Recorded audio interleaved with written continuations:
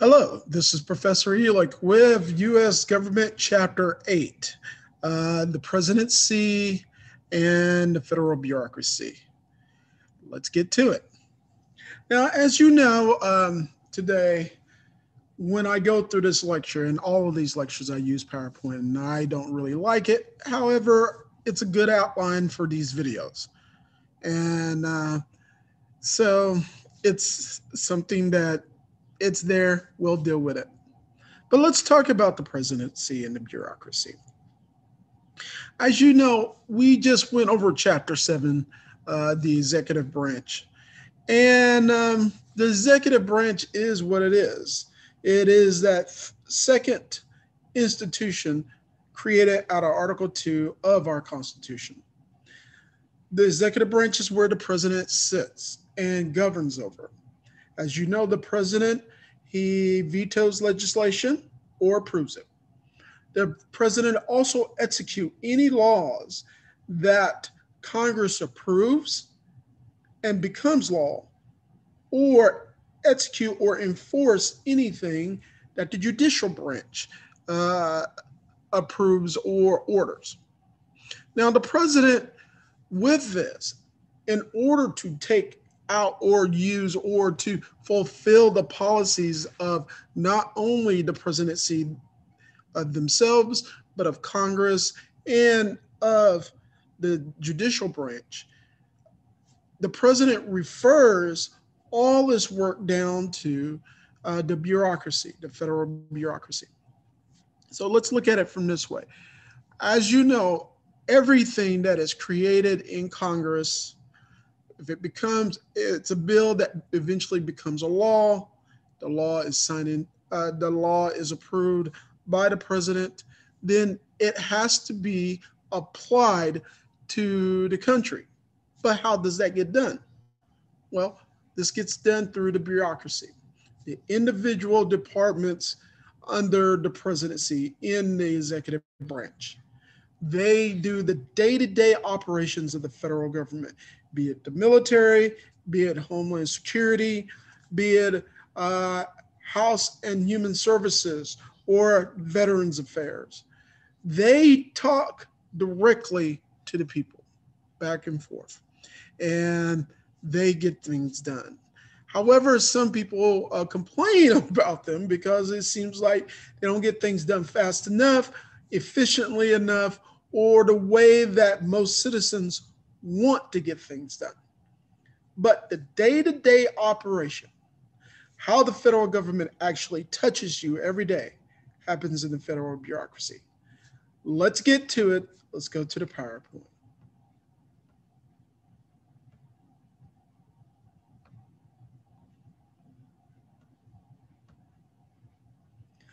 Now, Chapter 8, the executive branch and the federal bureaucracy. Our objective is to outline the development of the federal bureaucracy, describe how the federal budget is organized, describe how the federal bureaucracy is staffed, identify the roles and responsibilities of the federal bureaucracy, and identify the means of controlling the federal bureaucracy. The roots of the federal bureaucracy: the Civil War and the growth of the government, from the spoil system to the merit system, regulating commerce, and the world wars and growth of the government. The Civil War and the growth of government. Permanent changes to the federal bureaucracy began during and after the Civil War. In 1862, the Department of Agriculture was created. The reason for this, Congress felt that in order to regulate how agriculture is traded throughout the world from the United States to different countries, we needed a Department of Agriculture to maintain, to monitor, and to regulate the growth of how agriculture is done in this country. Again, in 1866, the first pension office is created, and this was done to help those who fought in the Civil War on the North side, obviously, to get their pensions provided to them for serving in the Union. The Department of Justice in 1870 was created not only to not only to maintain or make sure federal laws were abided by, but it was also help many former slaves in the South during Reconstruction to make sure violence doesn't affect their day-to-day lives. It also was a way in which the 14th Amendment could be abided by, and made sure that the Southern states applied the 14th Amendment in their states. And the authorization of thousands of new employees. In order to fulfill these departments, you had to have thousands and thousands of federal employees to make them work. One of the first federal employees during this time eventually became Frederick Douglass.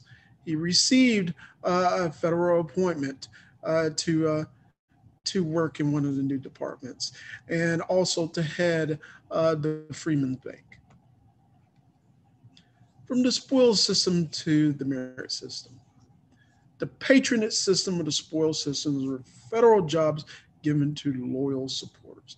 So say, especially a great example of the spoil system was Andrew Jackson. You supported Andrew Jackson, you got a federal job. No matter what, shoveling manure, cleaning the streets, working in a clerk's office. If you worked for Andrew Jackson, you got a job. However, this became problematic over the years, because what would happen is a new administration would take over. All these people would get new jobs because they supported the president, but you would fire hundreds of well qualified people for the job. Eventually, Congress passed the Pendleton Act, which established accountability, which established permanence, that no one could just simply fire someone off just the fact that the administration took over, unless, of course, as a department head, but also that people were hired and promoted on their merit and years of service. Today, the civil service system covers more than 90% of the federal employees. What you have to do in order to advance in this merit system is, of course, get hired, be qualified for that position, and gain education, knowledge, experience, and advance forward through your merits, the things that you do. And eventually you can retire. If a new president comes in, if you're not a department head that has been appointed by Congress, you keep your job, unless, of course, budgets are cut. But other than that, thanks to the merit system, we created a bureaucracy for the first time, a stable bureaucracy that was able to do the work of the American people. Anything that Congress passed, the president signed it into law, in which the policies of the president and the Congress was fulfilled through this bureaucracy. Regulating commerce. New agencies came about, the Interstate Commerce Commission in 1887, the Federal Trade Commission in 1913, and the Department of Commerce and Labor split into two departments in 1913. Now, the Interstate Commerce Commission came into effect for two major reasons. One, railroads. That's right. For the first time in history, we had, for at this time, over 50, almost 60 years of railroad growth. And nothing was really regulating this. No one was really regulating trade between different states that were going on.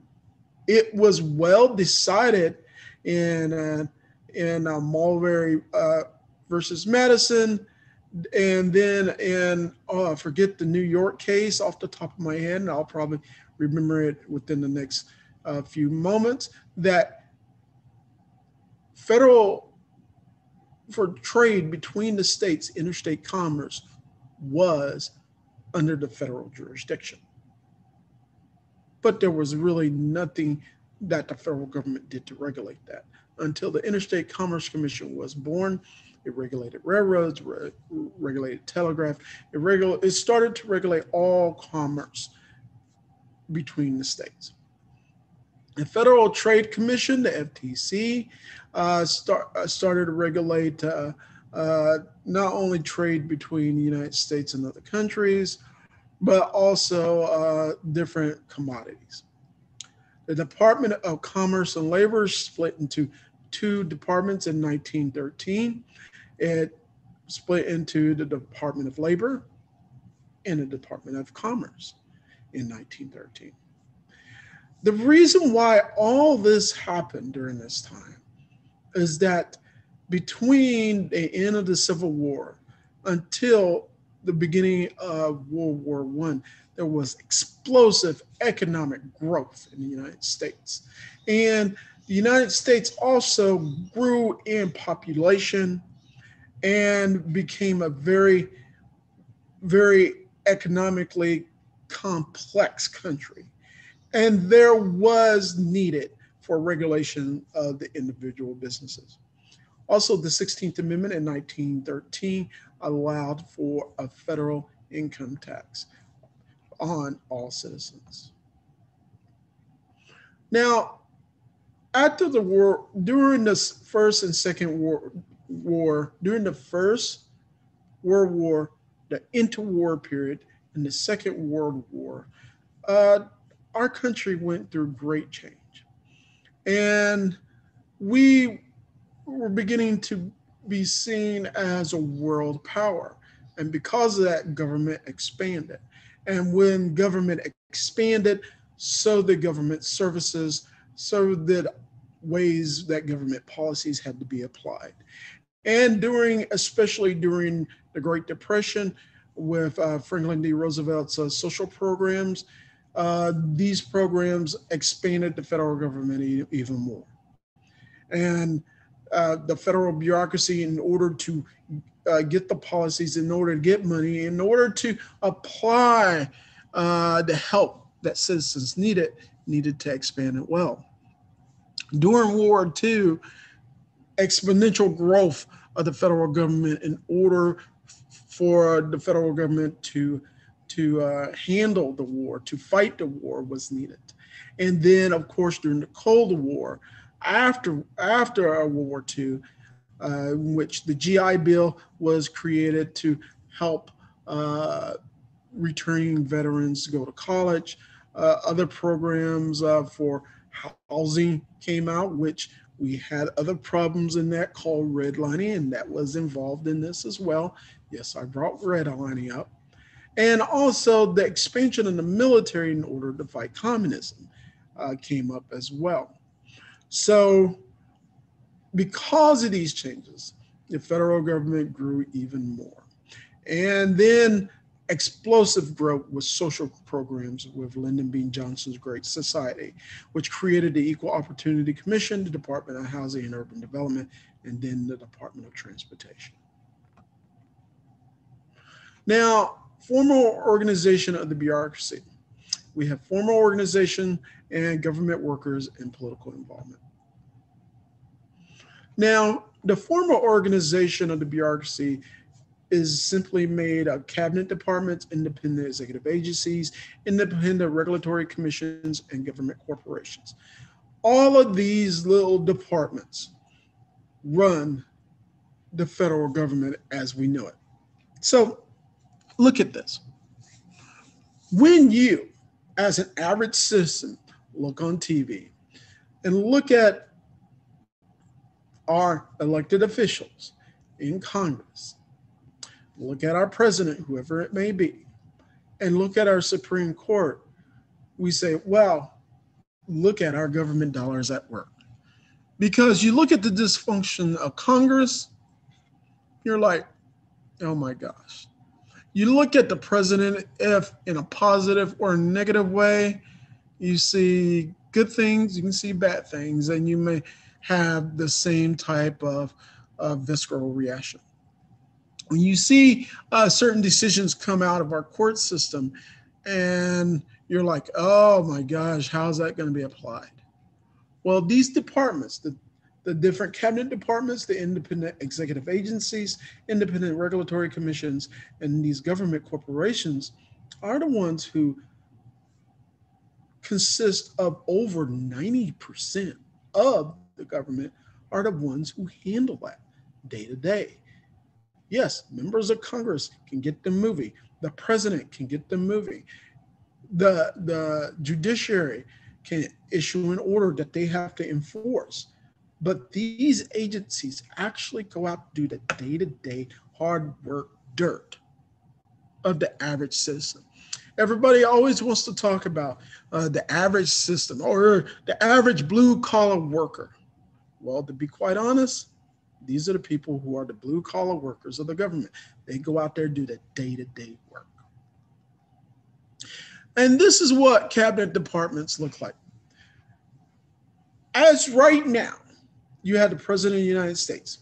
The cabinet is made of the Department of State, which is Foreign Affairs, Department of the Treasury, speaks for itself, the Department of Defense, military, the Department of Justice, to make sure justice is sustained throughout the country and enforce the federal laws, the Department of Interior, to regulate different interior areas such as our national parks and things such as that. The Department of Agriculture to maintain and to balance agriculture. The Department of Commerce. Department of Commerce basically takes care of interstate commerce within the United States. The Department of Labor regulates labor. Department of Transportation speaks for itself, regulates transportation. Department of Housing and Urban Development, it's to regulate sprawl and to help individuals who don't have housing or maintain affordable housing throughout the country. The Department of Health and Human Services is basically our welfare department, which encompasses many social programs that is applied today. The Department of Energy regulates our uses of energy throughout the United States.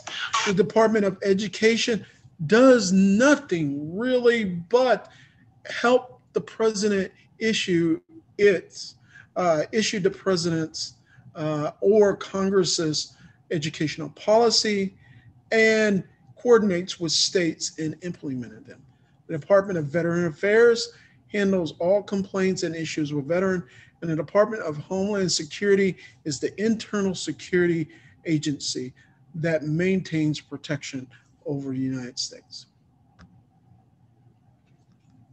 The Hatch Act limits federal employees from political activities.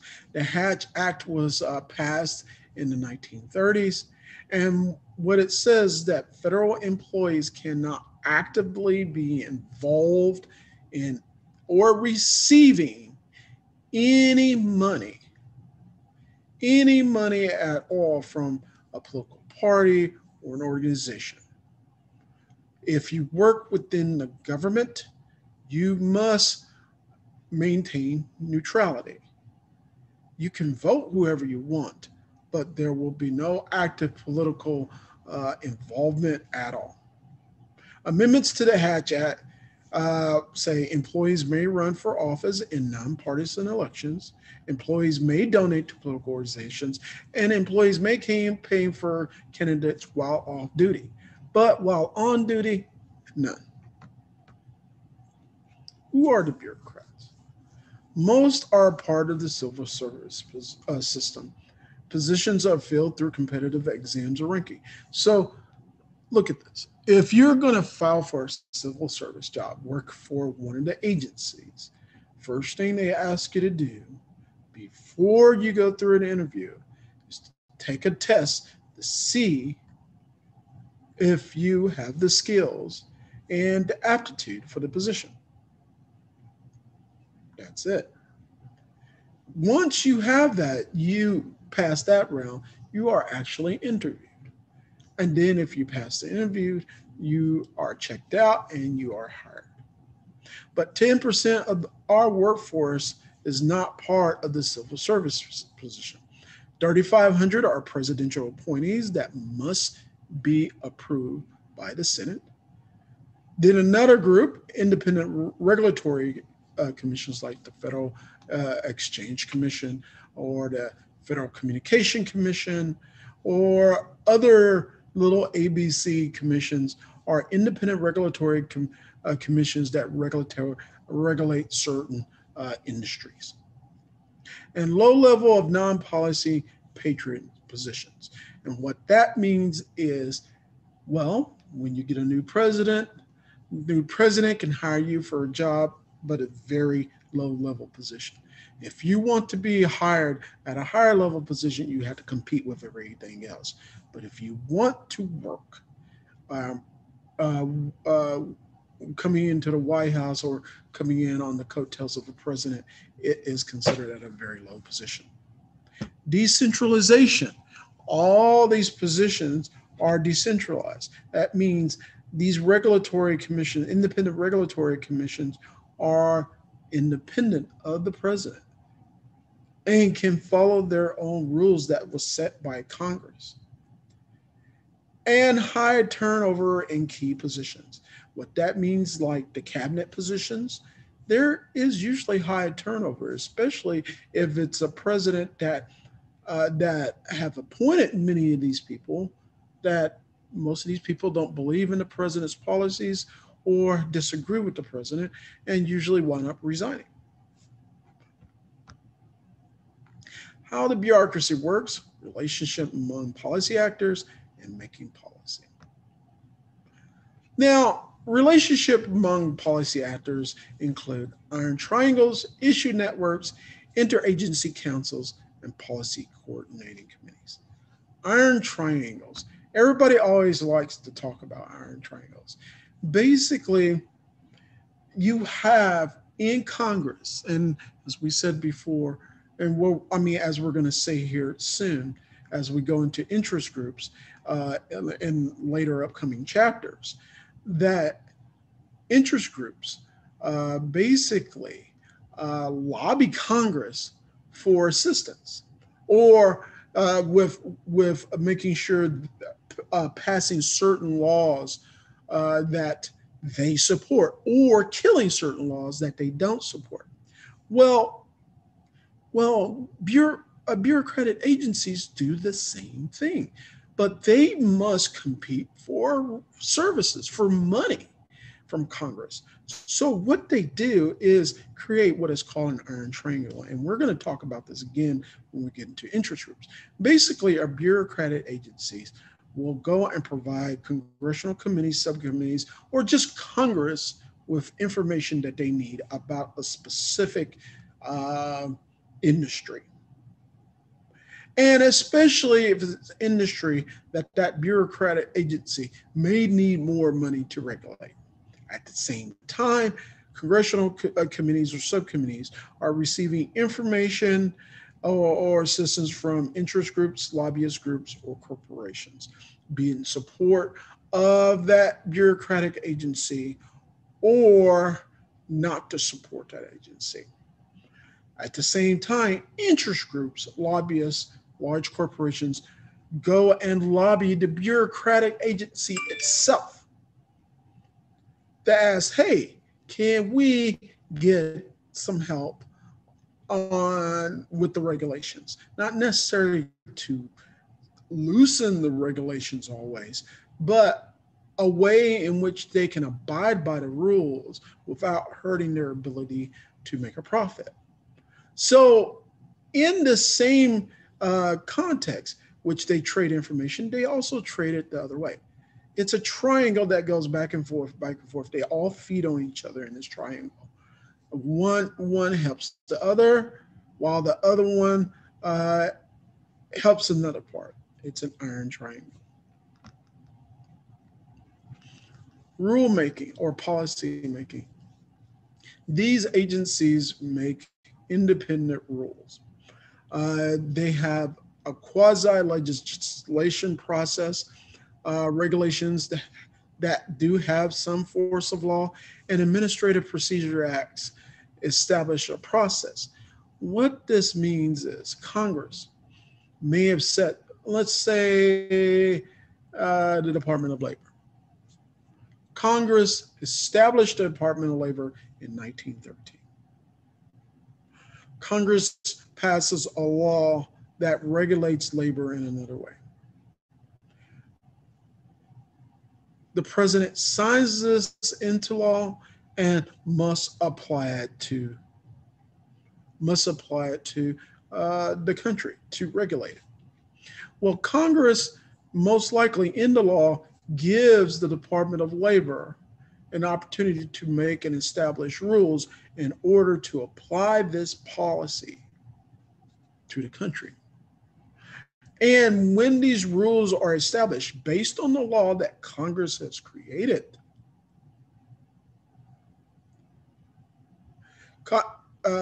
these rules, once they are thought out, figured out, are applied to the industries that are under the Labor Department.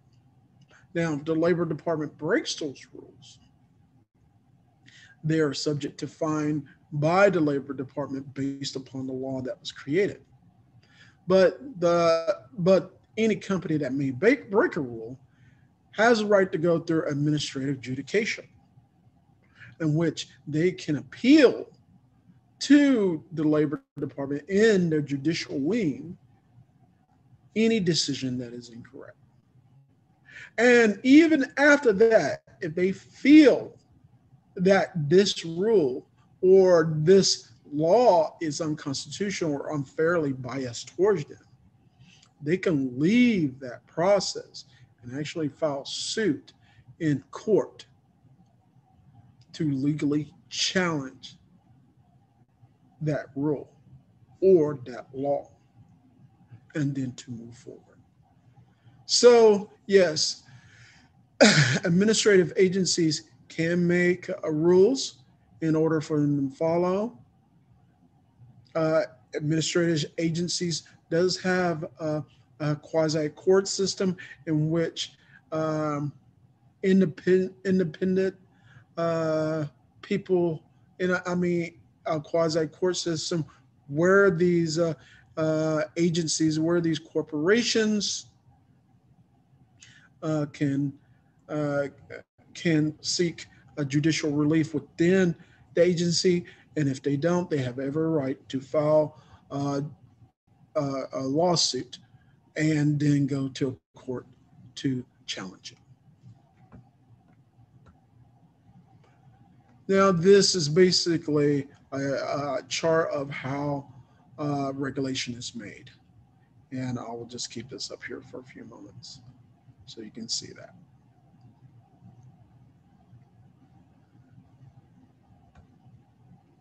Executive control. Now, the president in charge of the cabinet, in charge of these agencies, is simply delegating the president's power to make the bureaucracy work. Sometimes if a president holds on to the bureaucracy too hard, it makes it difficult for them to do their job.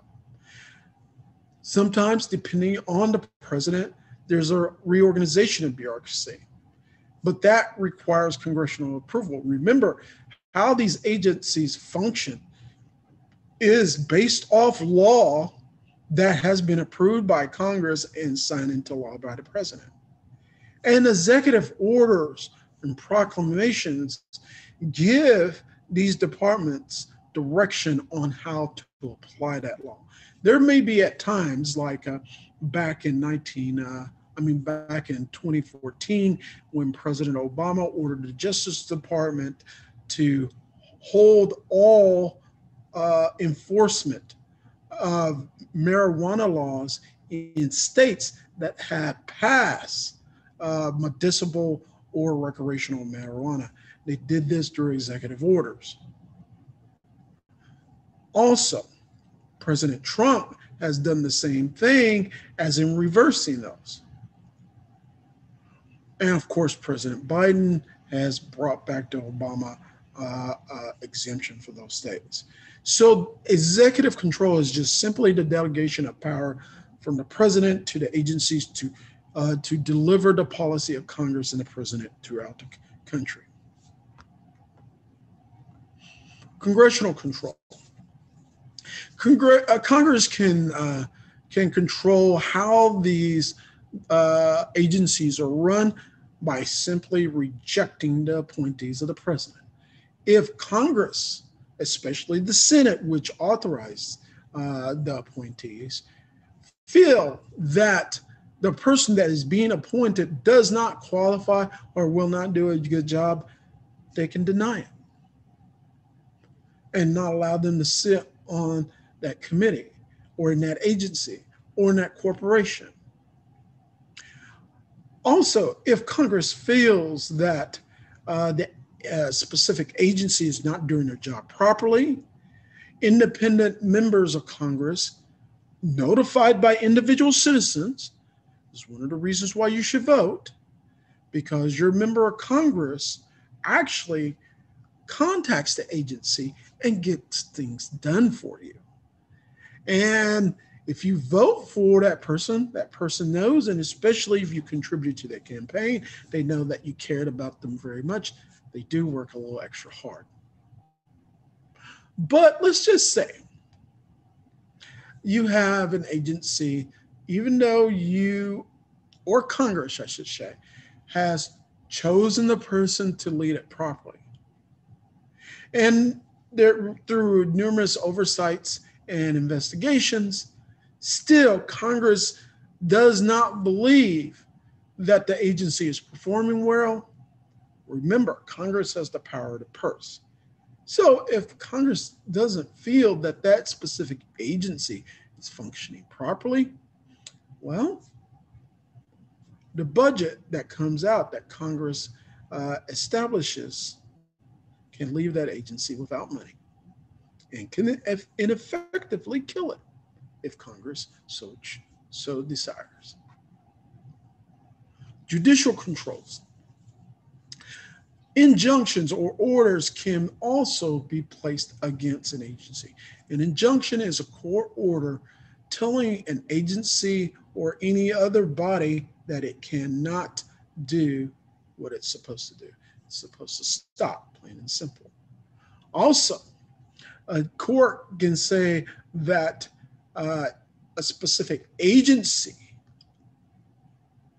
is not fulfilling the due process rights of individual corporations or individuals, and the simple threat of litigation against that agency, which can eventually find their practice unconstitutional or bring bad publicity to them, is a powerful threat against an individual agency.